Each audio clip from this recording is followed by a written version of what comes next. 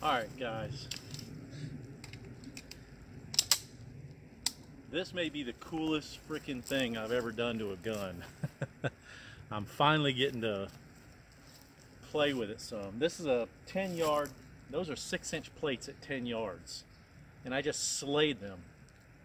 I swear, anywhere you put that dot, as long as you pull the trigger without moving the gun, I know that sounds stupid, but that's the whole thing with me.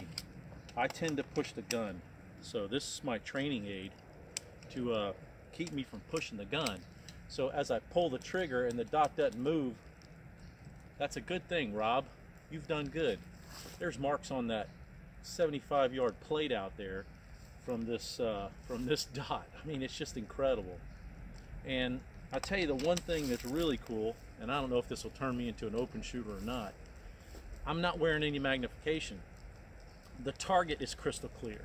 The dot is crystal clear. It's raining right now and I don't want to quit. Now I did some comparison side by side with the iron sight gun and this gun, and everything I do is quicker with this. So I don't know.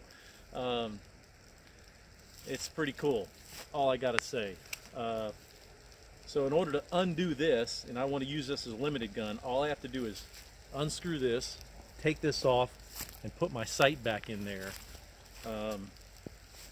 And boom, back to a limited gun. But guys, I can't tell you how much of a good thing this is as a training aid. I might even shoot open tomorrow at the match.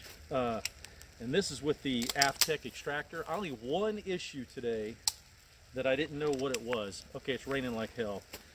One issue all day out of several hundred rounds, maybe, not several hundred, maybe 200 rounds.